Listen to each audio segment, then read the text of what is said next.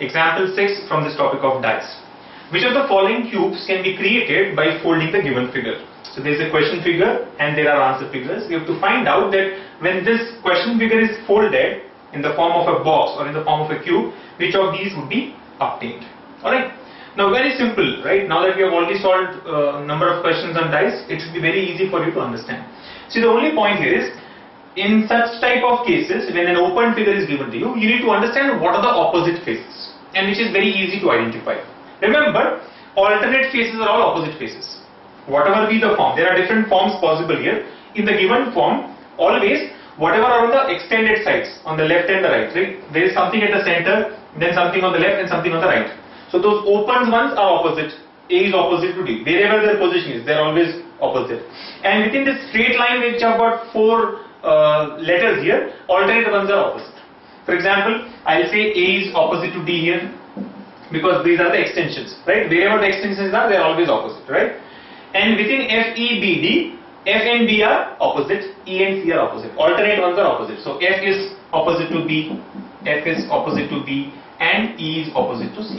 E is opposite to C. And to answer such questions, the best way is to go by elimination, right? We know that A and D are opposite because these are extensions. The extensions are always opposite. Within the straight line, alternate ones are opposite. So F is opposite to B, E is opposite to C. Now just try to check this in the given figures. Remember, opposite faces can never be adjacent, or vice versa. Adjacent faces can never be opposite. So A opposite to D, F opposite to B, E opposite to C. Check. Now for example, if you look at this one, you know that F and B are opposite, F and B are opposite, but here in the first figure, F and B are adjacent. So it is wrong.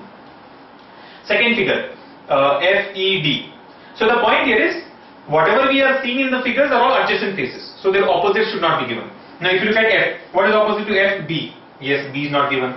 If you look at E, what is opposite to E? C. Yes, C is not given. And if you look at D, what is opposite to D? A. A is not given. Which means yes, they are all adjacent, which is a possible answer. Because their opposite faces are not given. Here again, that way if you approach in this one, first option, what do you see? F. What is opposite to F? B. But B is given here, so ruled out. Are you able to follow? So second is the correct answer. Likewise, if you check 3 and 4, what happens? E. What should be opposite to E? C. But C is given here. C should not be given. Opposite face should not be given because these are all adjacent faces. E and C are opposite. Here you see E and C are given as adjacent. And this is ruled out. Fourth option. What should be opposite to D? A should be opposite to D. But A is given here. And this is also ruled out because these are adjacent faces. So option 2, which is the given answer figure, has to be the correct answer. Right? None of this again is not correct. So we just need to check which of these options are wrong. Right? We are trying to eliminate the wrong answers here. How do we eliminate that? Based on the opposite faces. Now before we close this topic, let me give you the different forms here. Like I said, there can be different forms in which the open figure is given. In all the forms, it is very easy to identify what are the opposite faces. So that is one of them. Let me show you the other forms here. For example, 1, 2, 3, 4, right? Let's say F, E, B and C. A may be given here and D is given here. Even in this is one way of giving the question figure. The other way is this. In this case also, extensions A and D are opposite, F and B are opposite, E and C are opposite. The other way of giving the figure is as follows. Right, this is, let's say, F, E, B and C. Here we have got A and this is D. Same thing. What are the extensions? A and D. A and D are opposite. E is opposite to C, E is opposite to C, F is opposite to D.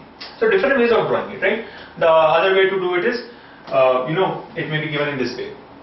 Let me just draw it here.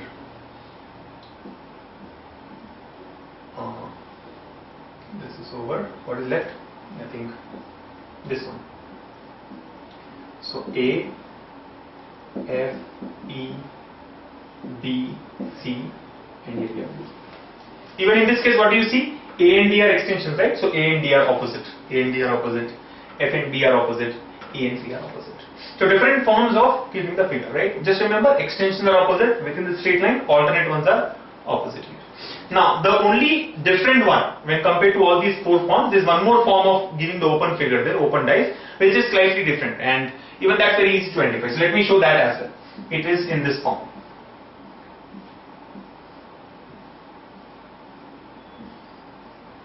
So So let's say it is like A, or let me put it the same way, A, D, F, B, E, C.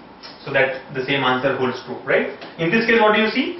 Now there is no extension here. Are you able to follow? There is no extension. And it is obvious that D and E will be adjacent because D and E are connected to the same, right? Their edge is common. For opposite faces, edges are not common, right? That's the logic. So D and E cannot be opposite. Are you able to follow? That way you cannot proceed. So how do we identify? So within this straight line, alternate are A and D. So A and D are opposite. Always in straight line, alternate ones are opposite. Here in this straight line, alternate are E and C. So E and C are opposite. What is left out? F and B. The center one of the first line, center one of the second line. F and B are also opposite. That's it. So this is only different when compared to the first four. But then concept is very simple. Whatever is in the straight line, alternate ones have to be taken as opposite. So here A is opposite to D, E is opposite to C, and F will be opposite to D. So you close it, you will get the figure the way you want. So whichever form it is, when you close, you will find that these are opposite faces. And the question can be asked in different ways now. For example, here open figure is given, we are supposed to find out the closed one. Sometimes the closed figure may be given where three faces are shown, and then four open figures are given. You have to find out whether when you open it, which of the following is possible. What do you do? The same thing. Whatever is seen in this closed figure, you know that these are adjacent. So you have to just check from the four figures that they should always be adjacent. You'll find that somewhere or the other they are opposite. For example, let's say this closed figure is given as the question figure, and this is one of the answer figures. Here I know that F is adjacent to P, F is adjacent to E. But in this case I find that F is adjacent to opposite to B. F is opposite to B. Here F is adjacent to B. So in this question figure, according to the question figure, F should be adjacent. According to the answer figure, F is opposite to B. Hence that is wrong. Go for the second figure and check. So concept is same. It's all about checking what are opposites and what are adjacents, right? And different forms like I've shown you, just follow them. You'll be very comfortable in answering such questions. So that's all from this topic of dice. See you in the next session. Thank you.